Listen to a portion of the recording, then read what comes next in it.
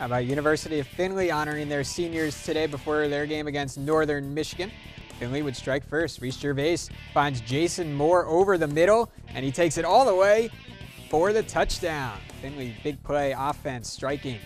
And Northern Michigan with an answer. Shea Brown to Keandre Craig.